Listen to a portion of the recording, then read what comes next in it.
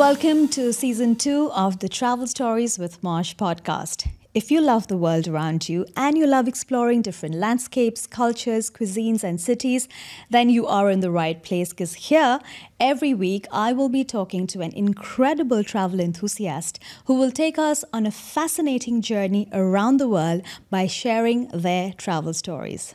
Today's special guest is someone who's been living overseas since she was 18 years old. While globetrotting around the world used to be her profession at one time, today she does the same with a lot of zeal and enthusiasm to enjoy the beauty of the world around us.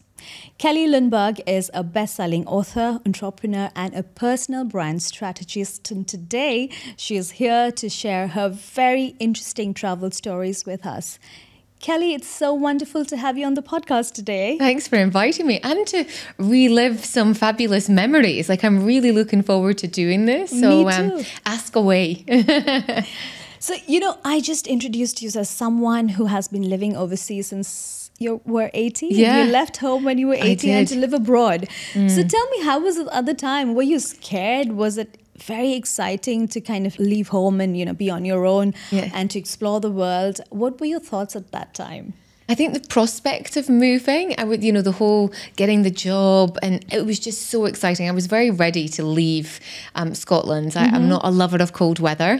And I knew that there was something else out there for me. And I'd seen this opportunity to apply originally as a holiday representative. So this is where you would go and live overseas for a season. And then you would meet people from, it was from the UK, any UK airport, and you would take them to the hotel and you would look after them for 2 weeks. And I did that in Cyprus. I did that in Gran Canaria, Fuerteventura.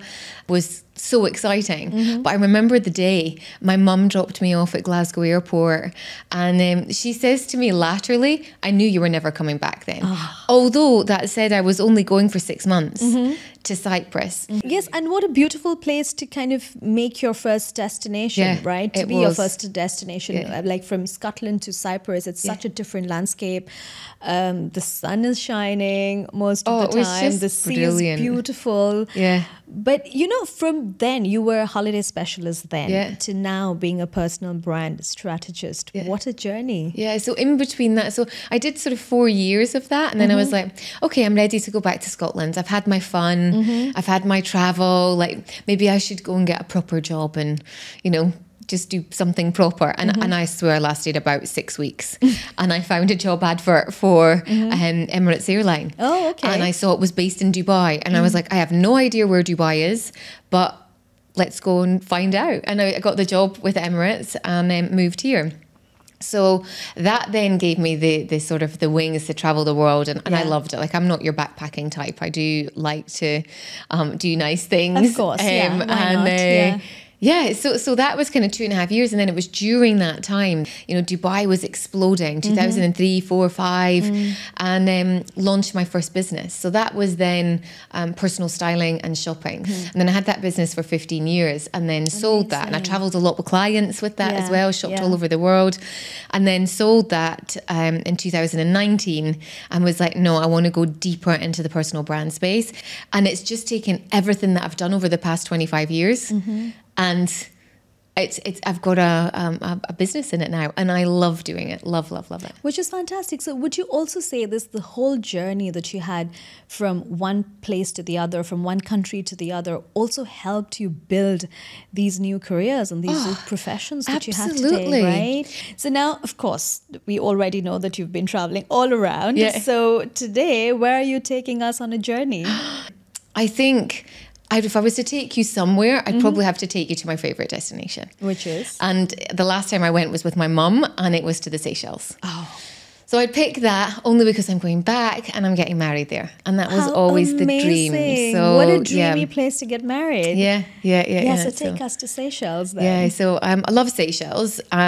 First went with family in 2005 when I was crew. And I was like, let's explore. It was the first time I experienced the smell of nature as soon as the airplane doors open. Oh. It's so lush, it's so green. And it was just the smell and the greenery. And again, coming from the sandpit, it's just sparks. It hits your different senses. Yeah. So I love it there. We went in 2000, so it was 2005 when I first went. We did self-catering. There was very little on the island. It was really hard to get food. It was probably a mistake doing self-catering because there wasn't a lot available. We hired a car. It was very rustic. But it was a wonderful experience. But I remember, that, and then went back, when was it, 5 years ago? My mum and I did the banyan tree. That must we be had lovely. gone there. Yeah. I remember we had gone there as... to look at it. And I was like, one day I'd love to come back here. Like, it just looked so luxurious. And then my mum and I ended up going back there. And it was there that I made a sort of a desire statement about my future and where I want to go. It's just the energy of the island is beautiful. And it was there, I was like, I want to meet someone and I want to travel more and do all this. And 8 weeks later, I now met my husband and we're going back there to get married. Definitely the energies It's were good, different. it's good. Yeah. And you just, you just hoped and wished for it and the universe gave it to you. So just describe Seychelles, since we are going there with you today. Just describe the island to us. Like, where would you stay? Would you stay in Mahe? Would you go to Ladigue and those other places? How do you describe kind of a day there, and how is...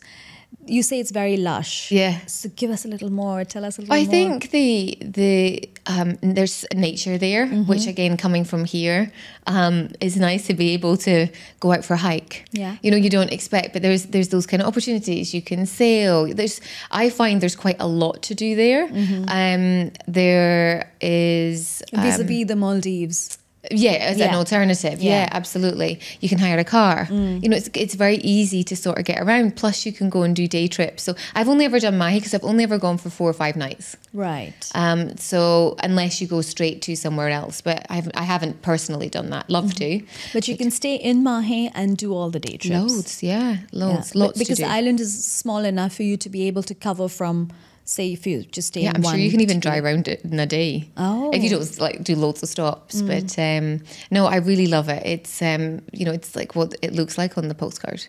It is like that. Yeah, absolutely. So you highly recommend. Yeah, also because it's 4 hours away from Dubai. I think there's a lot more Airbnb that's available now. When we've done it in the past, I think that was our big challenge, which is why we did self-catering the first time 20 odd years ago, was because it was way out of budget and we could only afford self-catering. And we'd been told to take food with us. Oh. And we did in those days. But we also took a lot of drink with us as well. So they've come a long way then. Huge. Oh, massive. There are options. Like in the Maldives, you don't really have very many options because every island is a hotel. Like every hotel is on an island. So you're pretty much stuck on the island or to the hotel. Yeah. But that's not the case in No, Seychelles. and I think that's why you've got the flexibility. Right. We went when we didn't have much money, so it was different. Whereas, and that's good to know. I mean, that's good to know for everyone. That you have options and you're not stuck and you can kind of go there with different budgets. Yeah, and things like, if you want to hire a car and walk and hike, it doesn't mean you have to go and charter a yacht or, do expensive, boat trips. There's a lot of like public beaches you can go to as well. So it's open in the sense of there's things that you can do that doesn't necessarily need to cost lots of money. Yeah. Okay. So, you said that your mum used to take you on a lot of holidays when you were kids. So, growing up, which is that one place that kind of made you realize that you love travel? Like, you're like, hey, I do love doing this. It's so fun traveling around the world, or just to explore a new place. Was there a place that kind of made you realize, or any incident that happened that kind of, made you realize that you love travel? I think probably the Dominican Republic was the sort of one of the last kind of family holidays we did. Okay. And how old were you then? 14 maybe. Wow. And I remember the first day, and it was raining. You can see there's a running theme. I don't like bad weather. Yeah. And I remember I'm with you. Yeah, sure. Absolutely. Yeah. I remember my sister was with me, and I remember we were there, and the first day, and I was just not loving this.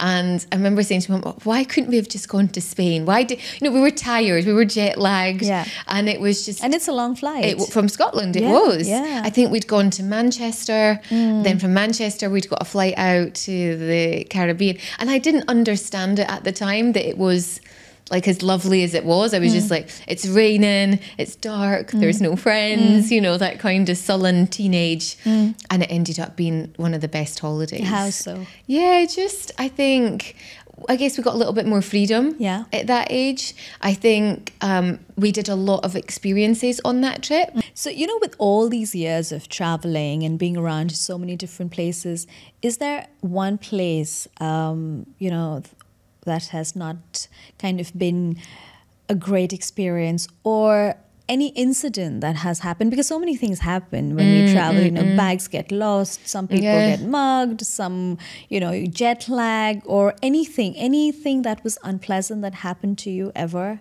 Oh, I think having travelled so much, there's been a few. Yeah? I think probably the most disappointing, but it changed, but the most disappointing experience I had was Bali. You know, this was on my list of places that I wanted to visit. And I remember arriving thinking, this isn't, I think we stayed in Kuta, and I was like, this isn't how I imagined Bali to be. Yeah. And it really, I didn't enjoy it. Was just everything about the whole experience was like, this is not my kind of thing. This is not how I envisaged Bali and what people talked about and where's the beautiful beaches. And it didn't match my expectations at all.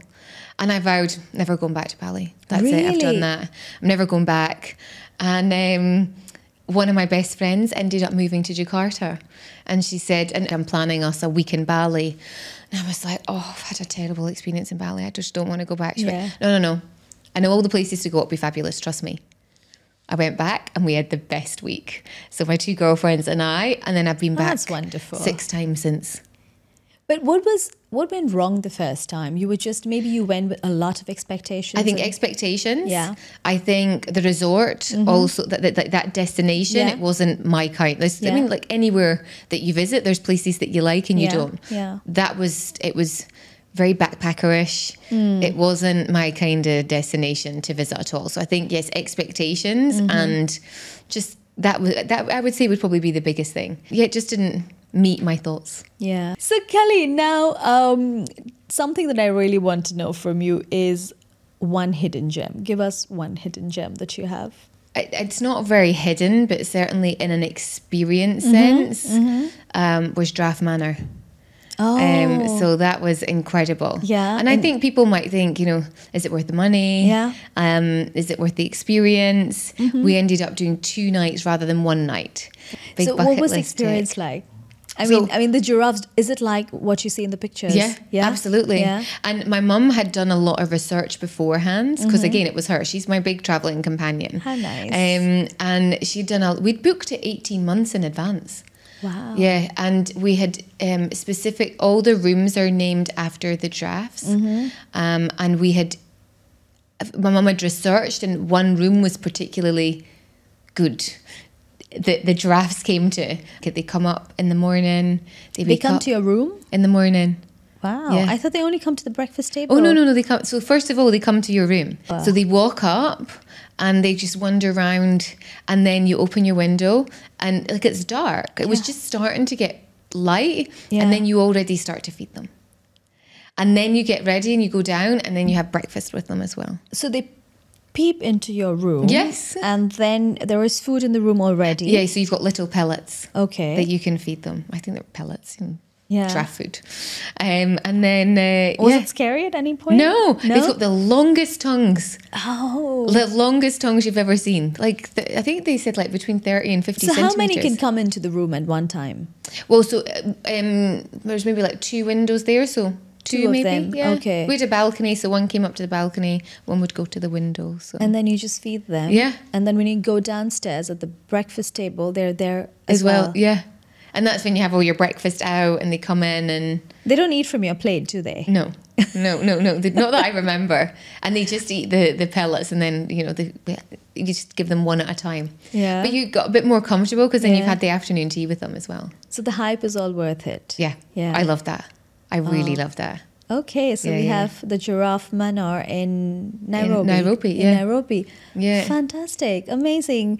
So if you had to travel around the world in a day, or if you could travel around the world in a day, where would you like to have breakfast? Where would you like to have lunch? And where would you like to have dinner? Ooh, very good question. There's too many places to pick. I think I love breakfast. I think one of the more sort of memorable breakfasts, so potentially back to Cape Town. And, sitting at the bottom of the V&A, with the Table Mountain behind you. Yeah. It was lovely. We had a really nice breakfast there, a little mimosa at breakfast time, and then went for a walk up Table Mountain. So I'd maybe do that. After the mimosa? Oh. And then lunch somewhere else. I'd probably pick, I love a yacht. Like I love a sailing holiday. So I would maybe pick somewhere on a boat. Okay. And do a lunch out. Any particular area destination. in the world? The BVI's was fun because there were so many different islands. So potentially lunchtime sailing around the BVI, stopping in at the different places. That sounds very good. Yeah, that could be nice. Okay. And then dinner. Somewhere in New York. But you like I was just going to say you like a rooftop bar, so why not New York? New York. And interestingly, they had fabulous lunches there as well. Bagatelle was brilliant. We did a big lunch there. Bagatelle in New York is fantastic. Yeah, and it's just got a brilliant atmosphere. So maybe a dinner somewhere there. But I don't know which restaurant. Do I have to even pick a restaurant? No, that's okay. Yeah, that's okay. I would pick probably somewhere in New York. Yeah. And you can eat early in New York. I like that. Yeah, I like to eat early anyway. Me too. So. But the hardest thing is when you don't have children and you go to places, you sit with the kids at 7:00 to eat. Yeah. If you're in a hotel. Yeah. Whereas in New York, I think you've got the after work crowd and stuff culture, like that. The whole thing is there. Yeah. And I think a lot of people go straight out after work there. So I quite like that environment. That we can eat at 6 or 7:00 and be home for 10. Yeah. That's perfect. So, coming back to Dubai now, and a lot of places around here as well. So what are your choices? What are your picks for breakfast, lunch and dinner here in Dubai? Interesting. So breakfast here, I've tried a lot recently. We've done the Strand on the Palm. They do a brilliant value breakfast, 99 dirhams. Juice, coffee. I haven't done that. Yeah, juice, coffee or tea, croissants of your choice. And what's it called? The Strand. Okay. And I really like it. So I've done that a couple of times. I actually really liked Carine, sorry. Yes, yeah. And Emirates Golf Course for breakfast. Their truffle eggs was lovely. Someone else was telling me Josette is really nice. Josette is really nice. For breakfast, haven't done that yet. Okay. They also do some really nice eggs. Really? So I'm very boring. I kind of just like my eggs. Yeah. I was just at Bungalow 34 for breakfast the other day, which was nice. I took my family there. So there'd be I like a breakfast out. Okay. Yeah. Okay. We figured. Yeah. That's good. So what about lunch? Lunch, where would I pick for lunch? Interestingly, I took girlfriends for lunch at Bungalow 34 earlier this year. That was lovely. Okay, you still have dinner. You're not a dinner person, I know. Yeah, but do you know where I've been for dinners and I've really enjoyed it? Amazonica. I liked. Now I might get this wrong. Mr. Nice Guy. Yeah, like Mr. that nice as well. Guy, yeah, I like the ambience in there. Yeah. For dinner, and probably my favourite, back to the other end of town, Mott 32. I like Mott 32. Oh, the views! Really they've just started a brunch actually, and I haven't done that, but I'd be interested to try that. But you can't sit outside during the hot weather. Yeah. Okay, so we have quite a few places from Dubai now to go for breakfast, lunch, and dinner. But since you've been here for such a long time, tell us that one experience that you would highly recommend for anyone to experience when they're here, or even for people who live here, anything in Dubai or in the UAE that you highly recommend. It's not food related. It doesn't have to be. Yeah, it doesn't have to be. Because we talked a lot about food. I took my partner out on the Platinum Heritage experience, which was the talk about that. Land Rovers, and it's been years since I've done been out to the desert, and it was just a much more sophisticated experience. So I definitely put that up there. But my other side, I love a water park. Also, I'm the other side, you know, completely two ends of the spectrum. I love being out, love being active. So I would say, but yeah, the Platinum Heritage was a great experience. Okay, nice. Yeah. So now what is next on your list to travel, to do, your bucket list? Ooh. What are the big things that you haven't tick marked yet? So I think Antarctica is on there to do something really different. I think that's something I'd like to do. We'd love to do a safari. Like I've done a little bit of a safari, but I'd love to do a proper safari. So that's on the list potentially as honeymoon. Seychelles is there because we've got the paperwork. The wedding, Skye. I've never experienced Scotland. Oh. So having left when I was 18, yeah, I've now got this obsession that I want to go to the Isle of Skye. Yeah. Explore a few days in the Isle of Skye.